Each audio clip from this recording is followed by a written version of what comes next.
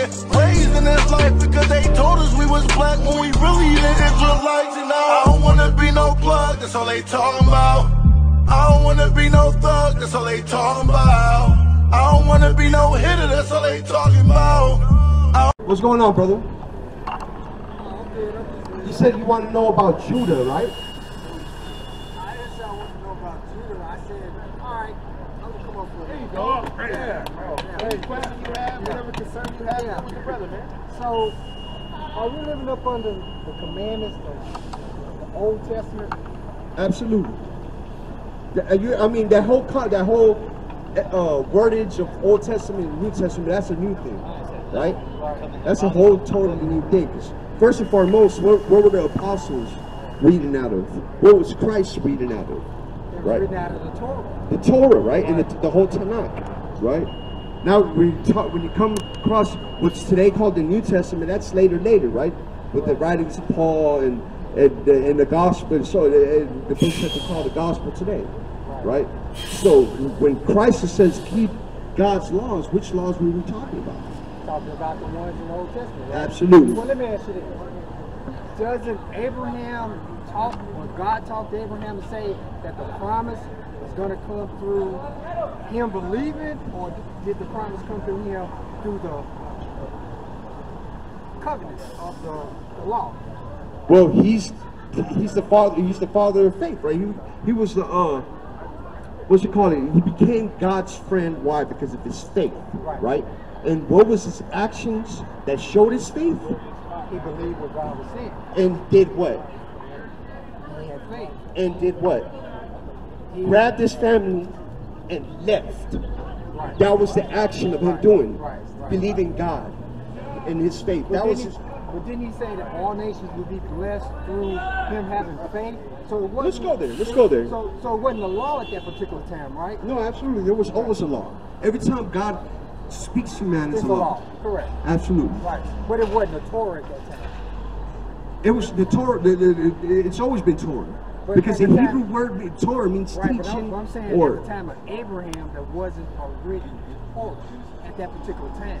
Watch this. We can go there. 26:5. Genesis 26:5. We're just going to read it. And you give me that in the Hebrew. Watch this. Genesis 26:5 in the Hebrew. You got the blue letter? This is the book of Genesis, chapter 26, verse 5. Because that Abraham obeyed my voice and kept my charge, my commandments, my statutes, and my laws. He said he kept his charge, his commandments, his statutes, and his laws. So this is in the time of Abraham. Way before the time that the Israelites went into Sinai, right? It got what we know as the Torah today through Moses. So it's saying right here that Abraham believed God, kept his charge, kept his laws, statutes, and commandments. Now watch this. Go into Hebrew. Read.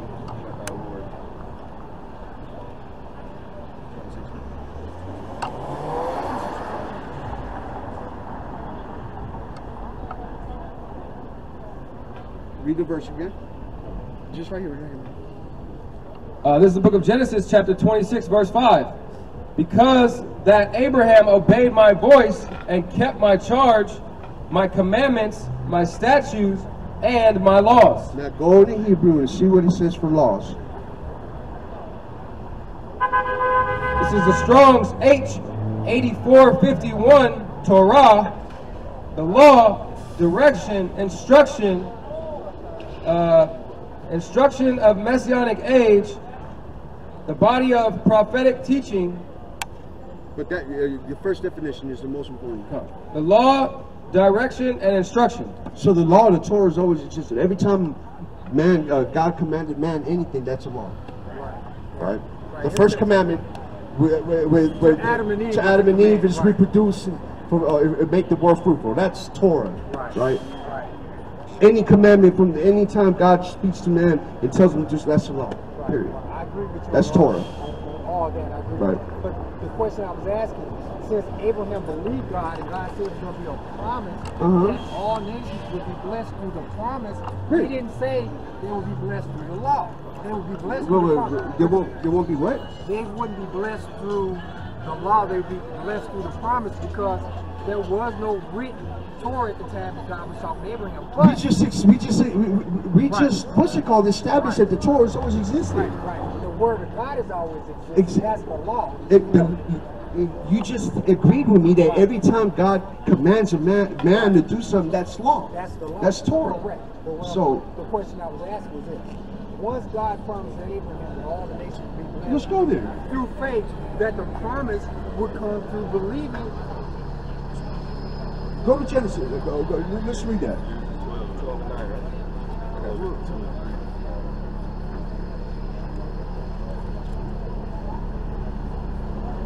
This is the book of Genesis, chapter 12 and verse 2.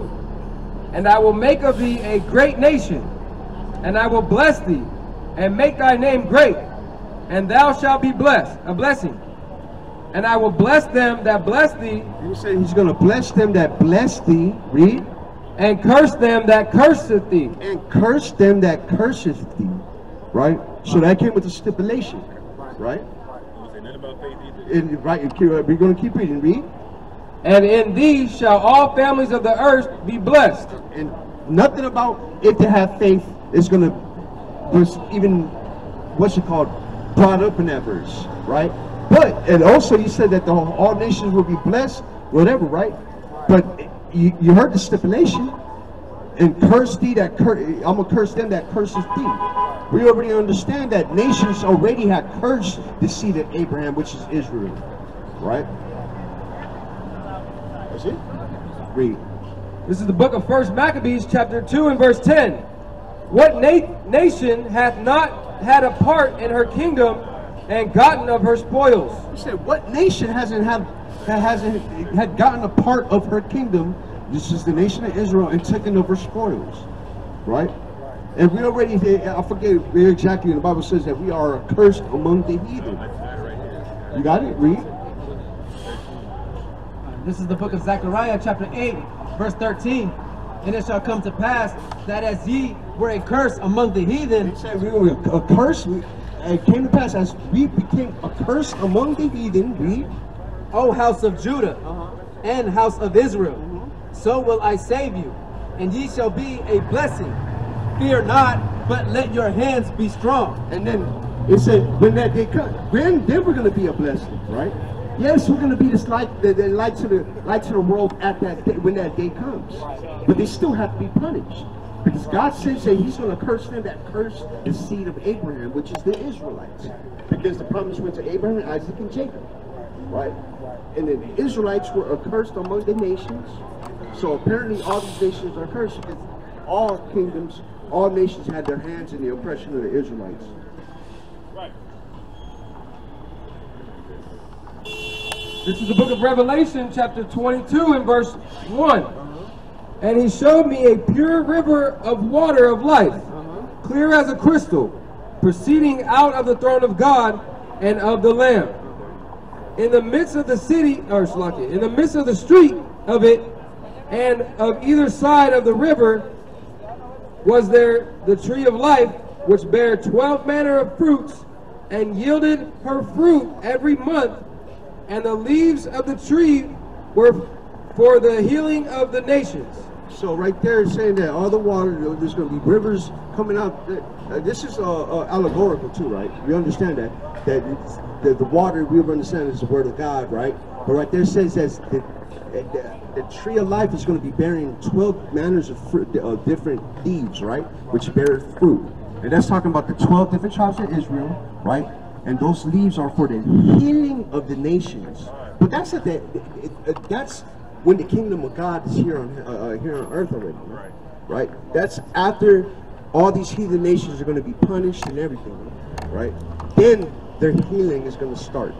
Then they're going to be learning start worshiping the God of Abraham, Isaac, and Jacob, and all that. All except one kingdom. I mean, all except one nation, which is the nation of the Edomites, right? The only nation that's promised no grace, no grace or mercy of God. They're going to be destroyed. Per book of Obadiah. Read. It's the book of Obadiah, chapter 1 and verse 18. And the house of Jacob shall be a fire, and the house of Joseph a flame, and the house of Esau for stubble, and they shall kindle in them and devour them, and there shall not be any remaining of the house of Esau, for the Lord has spoken it. So once these nations go into captivity, right, for the allotted time that God said, that which we believe is 1,000 years according to the Bible, right, all nations are going to start their healing process except one, because they're going to be destroyed, which are the Edomites, which are the Europeans today. That's right. You got it. Read. This is the book of Deuteronomy, chapter 30, verse 7 and 8. And the Lord thy God will put all these curses upon thine enemies, and on them that hate thee, which persecuted thee. Verse 8, and thou shalt return and obey the voice of the Lord. Remember, he said, curse them that curse thee, right? Right. So God said that he's going to put all our curses, right? All the curses that are found in Deuteronomy, they're going to be put on the heathen. Read. And thou shalt return and obey the voice of the Lord, and do all his commandments, which I commanded thee this day. This is the book of Micah, chapter 4, verse 1. But in the last days it shall come to pass that the mountain of the house of the Lord shall be established in the top of the mountains. So right here, it's and this is in the prophetic language, right? So read that again. From the top. But in the last days, in the last days, right? Read, when that time comes in the world to come, read. It shall come to pass that the mountain of the house of the Lord shall be established in the top of the mountains. The mountain of the house of the Lord, right? In the Hebrew right there is his heart, which is in the prophetic language it means nation or kingdom, right? So the nation or the kingdom of Israel, the house of the Lord, was going to be what? And it shall be exalted above the hills, and people shall flow unto it. It's going to become, read that again. I need that. That the mountain of the house of the Lord shall be established in the top of the mountains. Top of the mountains, all the other nations, read. And it shall be exalted above the hills, and people shall flow unto it. All these people of the earth is going to be flowing unto the temple, right? To the nation of Israel, where the temple of God is going to be found at. The third temple, which is spoken about in the book of Ezekiel. Read. And many nations shall come and say, come and let us go up to the mountain of the Lord, and to the house of the God of Jacob. And he will teach us of his ways, and we will walk in his paths. For the law shall go forth of Zion, the word of the Lord from Jerusalem. So the law is going to come out from Zion, and the word of the Lord is going to come out of Jerusalem. Which, where is the house of the Lord at? Right. And who was that speaking in the temple? Who was that speaking in the temple? Yeah, is that Jesus speaking in the temple, or is that God himself? This is the word of God right there, right? Through prophecy. Was that Isaiah or was that Micah? That was Micah. Because Micah and Isaiah speaks about the same prophecy. So that third temple, it says that Jesus' feet is going to touch the Mount of Olives, right? And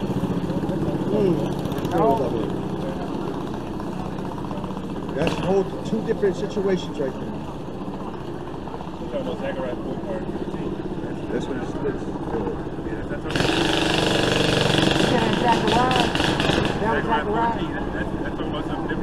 Yeah, because it says.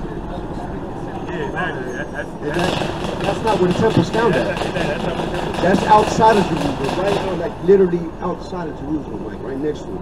So no, that's not talking. That's not correlated.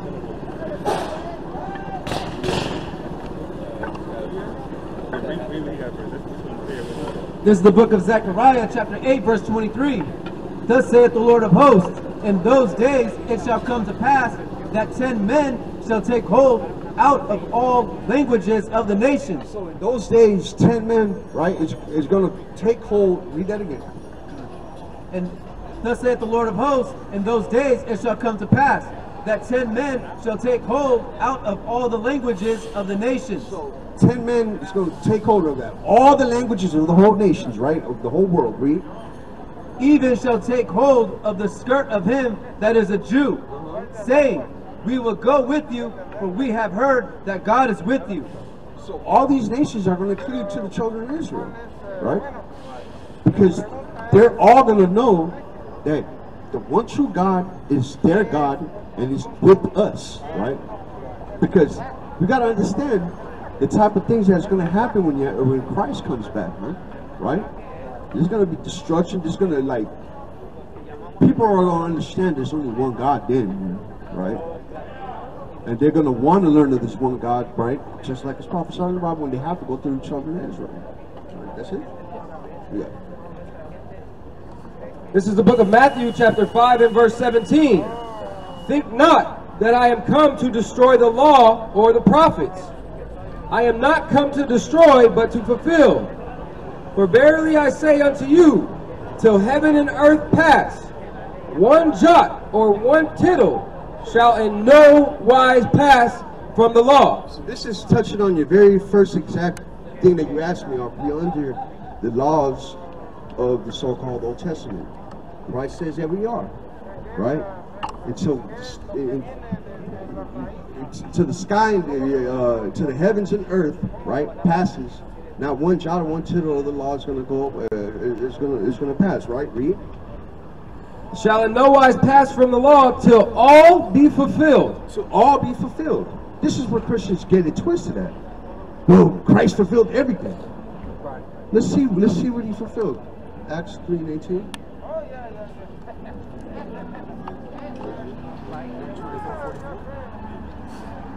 This is the book of Acts, chapter 3, verse 18. But those things which God before had showed by the mouth of his prophets, that Christ should...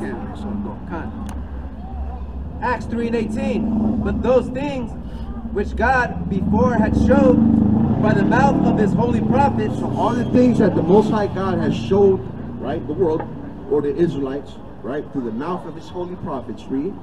That Christ should suffer. That Christ should come and suffer, and what? He had so fulfilled. So that's what he came to fulfill. That's what he was talking about. Everything is fulfilled right there.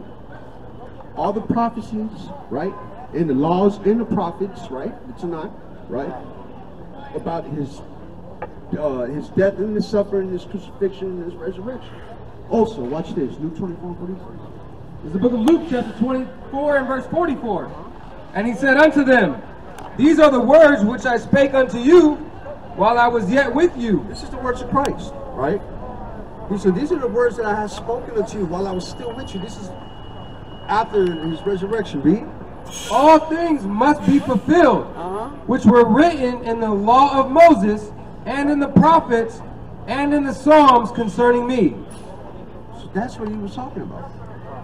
The prophecies of not just him coming, being born, but him suffering, dying on the cross, crucified, and being resurrected. Now go back to the verse. This is verse 19, Matthew 5 and verse 19. Whosoever therefore shall break one of these least commandments, and shall teach men so, he shall be called least in the kingdom of heaven. So him that breaketh God's laws, right? Him that breaketh even the smallest commandment, and teach men that also do the same, shall be called the least in the kingdom of heaven. Read. But whosoever shall do and teach them, but those that do and teach the laws of the Lord, and teach people to keep them also, read. The same shall be called great in the kingdom of heaven. The Christian church tells us those laws are done away with. Christ came and done away with those laws. They must not be reading because you just read it and it ain't never been changed. But the whole law has to be fulfilled. And Christ fulfilled the law. So churches that do teach that the law is not something you're supposed to keep, they're not reading. But how did he fulfill the law? I mean, you're saying that are you saying that he fulfilled the law for us? Christ did. He fulfilled the law for us? Right, Christ did. Brother, we just read 2 verses earlier. Right. You know what I mean? What did we read earlier? The law is going to be going forth from Zion. And that's how we're going to heal the nations. We read that, right? So the law can't be done away with. Because the law is going to be in the kingdom of heaven when Christ returns to the earth. Right. So what you just said can't be true, right? Well, I mean, that's what the Bible says, that Jesus fulfilled the law. Brother, that's not what it means. He just read you a verse that said it's only talking about him dying and suffering on the cross. Right. That's all it's referencing. That's all he fulfilled. Because there's still prophecies about Christ in the Old Testament and in the laws of God. Right. So how can we put that together? How can that mesh and make the Bible not contradict itself? Right. Yeah. I think it's in Romans where it says that, I think it's Romans 4th chapter, where it talks about Jesus fulfilled the law. Of course, people couldn't keep the law, so that's what he gave. That's not true. That's not true, brother. People couldn't keep the law? They couldn't, no. Did the disciples keep the law? They tried. Where does it say any of the disciples sinned at? I mean, Paul said he sinned, right? I said the 12 disciples when Christ was walking. Because Right. Paul didn't meet Christ. He didn't walk with Christ. I'm talking about the disciples that walk with Christ. Where does it say they sinned at? Okay. And give me Luke 1. Thomas, when he doubted that Jesus was resurrected. Thomas, is that a sin? He doubted. Is that a sin? He doubted, so not believing is a sin. That's not true. And I believe it is a sin, but doubting isn't a sin. You talking about when he got resurrected, right? Right, right. When Jesus was resurrected and they said they had seen Jesus, Yeah. Thomas didn't believe that. Exactly, because they didn't believe he resurrected until he showed him his hands. He didn't touch his hands, right? Right. Now I just want to get to the thing. And he believed right then, right? Right. But you're saying that the law must be fulfilled and Jesus didn't fulfill all the law. No, that's not what we're saying. Okay. We're saying Christ kept the law. There's prophecies about Christ in the Old Testament Right. that still haven't come to pass yet. Right. I agree. So we read in Luke 24, that he spoke to his disciples about he fulfilled the law, the prophets, and the Psalms that concerning him. Not that the law's done away with after that. We just read the very next verse in Matthew saying what? If you don't keep the law and teach men to not keep the law, Right. what did it say? Right. Right. You're going to be at least in the kingdom of heaven. Right. Right. So saying the law is done away with is contradictory to what Christ is talking I didn't say it's about. done away with. I'm just saying that Christ fulfilled the law, and we're supposed to teach other people, as you're saying. To keep the law, right? Right, but the only way you keep the law is spiritual, right? We're doing it right now. Right, the law is spiritual, right? The law is spiritual, but we got to act out the law. That's your works. Right, right. But I'm Faith saying, is spiritual, right. and All faith of- is a work, but all- the works all- is a physical work. Right, all believers. We're keeping the works of the law right now. Right, By what? Not shaving our beard. I'm pretty sure you shave. That's a sin. right. Not eating pork, shrimp, crab, and lobster. Wearing fringes is a law.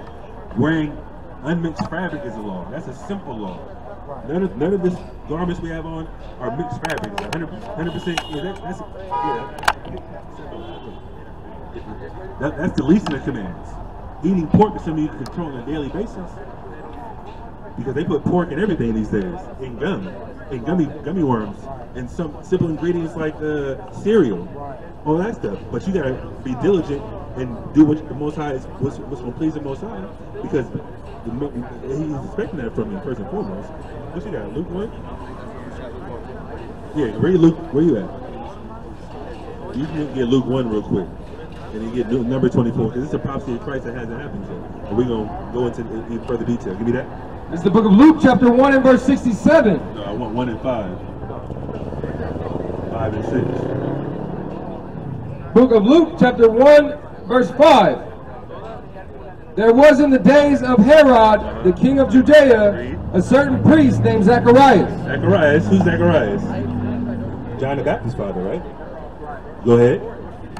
And of the course of Abiah, and his wife was the daughter of Aaron, and her name was Elizabeth. Read.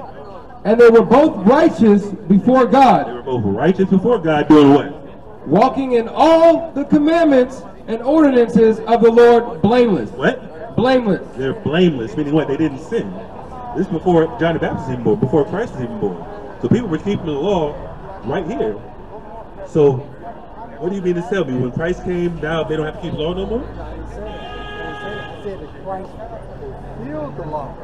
What does that mean to you, though? So we read a couple verses. You keep bringing that up. What does that mean to you, though? That means that just like all the sacrifices that the Hebrews was doing when Moses was out in the wilderness with them, that was a part of the law to keep the sacrificial covenant. But Jesus came after he was resurrected. There was no more sacrifice. Are you sure? Are you sure? Yeah, there was no more sacrifice. Are you sure? And goats. Are you sure? That's what it says. Brother. We're just gonna read the Bible to you. Don't worry about it. Read Acts 21. Let's see what Paul did years after Christ died. You know what I want? What you got? We can get that in a second. Give me that. Okay, Acts 21:16. And there went with us also certain of the disciples of Caesarea, and brought with them one Nason of Cyprus, an old disciple, with whom we shall lodge. And when we were come to Jerusalem, the brethren received us gladly. On the day following, Paul went in with us unto James. And all the elders were present. And when he had saluted them, he declared particularly what things God had wrought among the Gentiles in by his ministry. And when they heard it, they were glorified. They glorified the Lord and said unto him, Thou seest, brother, how many thousands of Jews did what? What thousands of Jews did what? Thousands of Jews there are which believe. Read. And they are zealous of They're what? Zealous of the law. Zealous of the law. They're going crazy about the law. They want to be fervent in the law. They're keeping it. Read. And they are informed of thee. And thou teachest all the Jews. They teach all the Jews. Read. Which are among the Gentiles to forsake Moses. Go ahead. Saying that they... So they're accusing Paul. You're teaching these Gentiles to forsake Moses' law. Read. Saying that they ought not to circumcise their children, neither to walk after the customs. Read. And what is it therefore? The multitude must needs come together, for they will hear that thou art come. Do therefore this that we say to thee. So in order for the people to believe that you're not telling people to break the laws of God, do this in front of everybody. Come up to us while everybody's here and perform something. He's going to tell them what to do. Read. We have 4 men which have a vow on them. Which have what? A vow. What vow is this? Yeah, the vow to kill Paul. No. Give me that number. Give me that Numbers 6 chapter. Because it's all going back to the laws of God. Because Paul kept the law. We just read that people were accusing Paul of going around teaching people not to keep the laws. They're like, in order for you to basically circumvent that and change their way of thinking of how you're teaching people, do this by the law that you're keeping. Go ahead. What verse? Start at verse. No. Start at. Yeah, start at 2. This is the book of Numbers, chapter 6 and verse 2. Speak to the children of Israel and say unto them, when either man or woman shall separate themselves to vow a vow of a Nazarite. A what? A Nazarite. Paul had a Nazarite vow. Read. To separate themselves unto the Lord. He shall separate himself from wine and strong drink, and shall drink no vinegar of wine or vinegar of strong drink, neither shall he drink any liquor of grapes. Go down to 18. Let me see. Yeah, 18. Yeah, give me that. Verse 18. And the Nazarite shall shave the head of his separation at the door of the tabernacle of the congregation. At the door of the tabernacle of the congregation, talk about the temple. Go to the temple and shave your head to end the vow. That's what they're talking about with Paul. Read. And shall take the hair of the head of his separation and put it in the fire which is under the sacrifice of the peace offerings. Read. And the priest shall take the sodden shoulder of the ram. The what? The sodden shoulder of the ram. Animal sacrifice. Read. And 1 unleavened cake out of the basket, and 1 unleavened wafer, and shall put them upon the hands of the Nazarite after the hair of his separation is shaven. And the priest shall wave them for a wave offering before the Lord. This is the holy of the priest with the wave breast and heave shoulder, and after that the Nazarite may drink wine. Exactly. After your vow is over, you can drink wine, but guess what? He's at the temple offering a sacrifice. Go ahead. Hey, what verse was that? This is Numbers 6. The whole 6th chapter is talking about it. That was Numbers. That's Numbers. That's in the law. But this is what the vows they're talking about with Paul. go to the temple and offer a sacrifice. That's what they're saying to Paul. Read this again. Verse 23. Do therefore that we say to thee, we have 4 men which have a vow. 4 men have a Nazarite vow. Read. Watch this. This is Acts 18, before 21. And Paul, after this, tarried there yet a good while, and then took his leave of the brethren, and sailed thence to Syria. And with him Priscilla and Aquila, having shorn his head in Centuria, for he had a vow. Paul had that same vow. So a Nazarite vow is when you don't cut your hair until however long you make a vow to the Most High. You can't cut your hair, you can't drink wine, you can't eat grapes, nothing. Vinegar, anything that has to do with the vine, you can't eat, you can't consume it. And you gotta grow your hair out until whenever you make a vow with the Most High. He has a Nazarite vow. However long he made up, he don't have to tell us. Whenever he made a deal with the Most High about, whether it's 10 years, 20 years, can't shave your head that whole time. Go ahead. Now, go back to Acts 21 and 24. We have 4 men which have a vow on them. Take them and purify thyself with them. Purify yourself with them, read. And be at charges with them, that they may shave their heads, and all may know that those things whereof they were informed concerning thee are nothing. Yeah, whatever the rumors are about you telling people not to keep the law, they gonna know you're keeping the law by doing this sacrifice at the temple and completing your vow to Nazarite. Read. But that thou thyself also walkest orderly. What? Walkest orderly. Walk orderly according to the commandments. Read. And keepest the law. Period. But the congregation is a temple. He went to the temple and made an offering. Read. Verse 26. Then Paul took the men, and the next day purifying himself, with them entered into the temple. Did what? Entered into the temple. Wait a minute, I thought Christ died, you gotta go to the temple anymore, make a sacrifice. That's what he said. But no offense, we're just reading the Bible, because the Bible doesn't agree with what you're talking about. Read. Our people are taught that, man. That's what. Yeah, they get taught that, but that's not true. They don't read. This is well after Christ died. Go ahead. To signify. The what? To signify. Read it. Hold on, read that part again.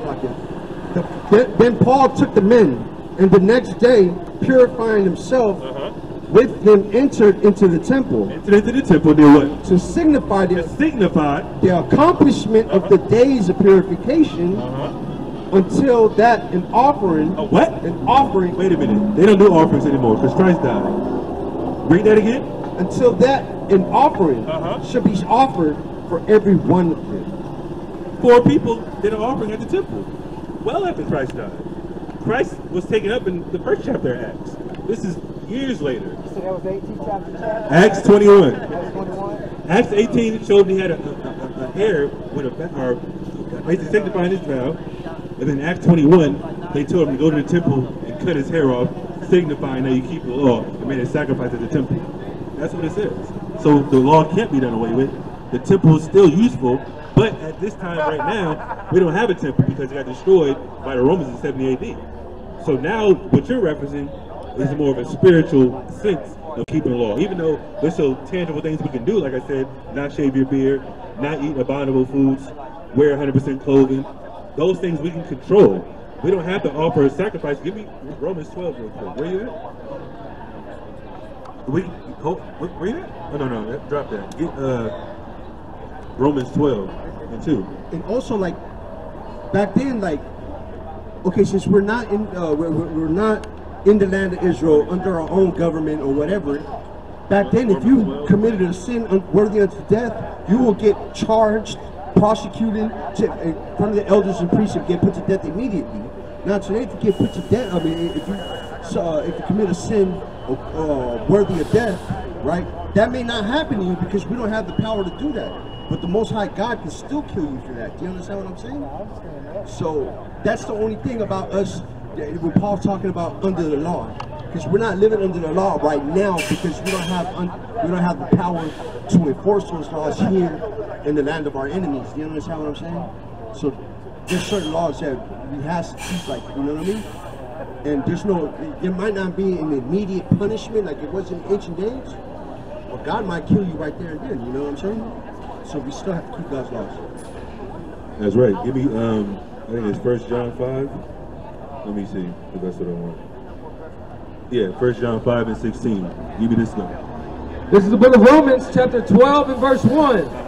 I beseech you, therefore, brethren, by the mercies of God, Mercies of God, read on.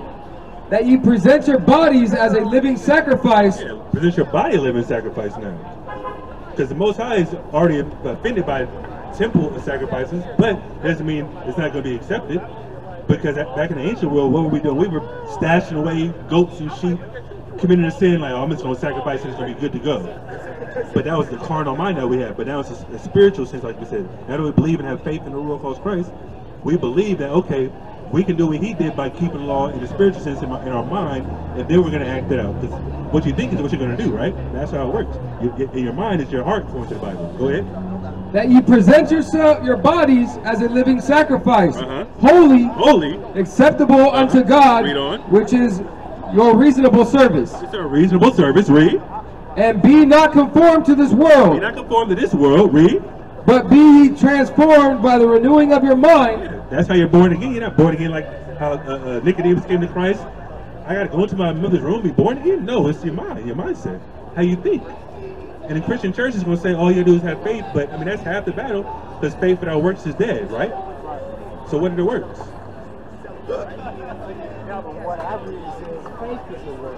Faith is a work, but faith without works is dead, right or wrong? Right. So what are the works? That's what I'm asking you. Going to help the widows and going to orphanages and helping other people out. That's not the works that it's talking about. That's called charity, but that's not the works that it's talking about. Give me where you at? You at 1 John 5 and 16. Give me Galatians 3 and 5 real quick. Give me that. You keep reading that. Slakia.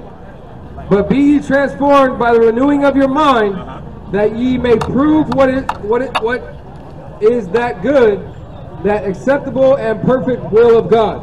What's the perfect will of God? You got that? What's the perfect will of God?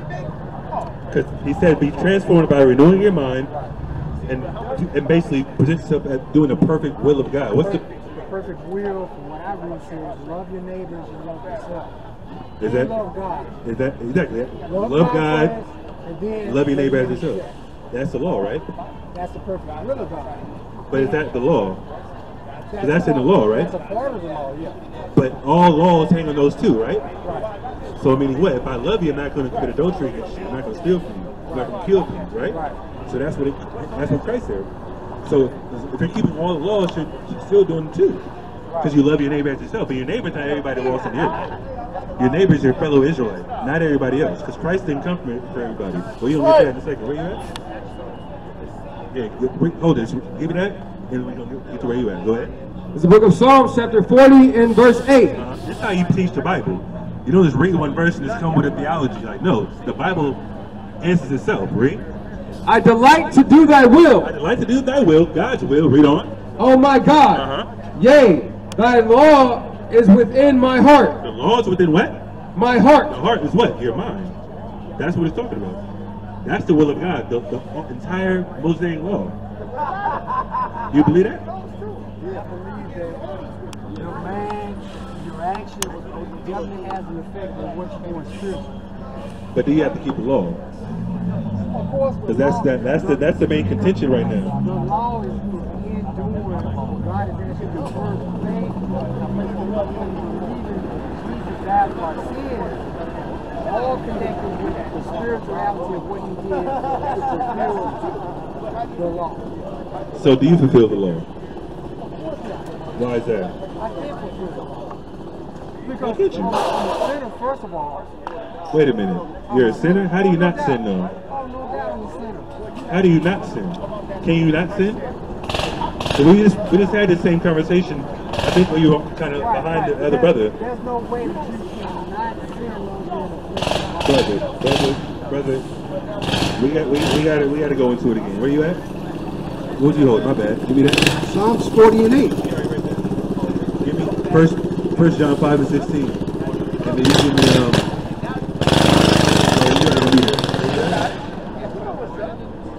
Yeah, go ahead. 1 John 5 and 16. If any man see his brother sin, a sin which is not unto death, he shall ask, and he shall give him life for them that sin not unto death. How do you give somebody life according to the Bible? And what instructions? So having faith is an instruction. Just have faith. I mean, you have to do what the Bible's asking you to do, which is be baptized. Excuse me? Be baptized. Be baptized? No doubt. Does Christ baptize anybody? His disciples baptized. No. Wait a minute. No. I said, did Christ baptize anybody? Did Paul baptize anybody? No. So- Well, Paul did, yeah. No, he didn't. Paul said he baptized too. Who? Linus, there was another one. I don't remember all of them. How did he baptize them? In water? Yeah, in water. It didn't say that in the Bible. It's in Corinthians, the first chapter, the second chapter. 1 Corinthians? He baptized. All right, let's see what it says. Get Acts 19. Yeah, I mean, like I said, I think you're stuck in Christianity, brother. You're not listening to understand. You're listening and kind of bucking up against what we're teaching. But read that verse again before you start. Which one? No, you read that. That's what I'm saying. You read that. Read that part again real quick. 1 John 5:16.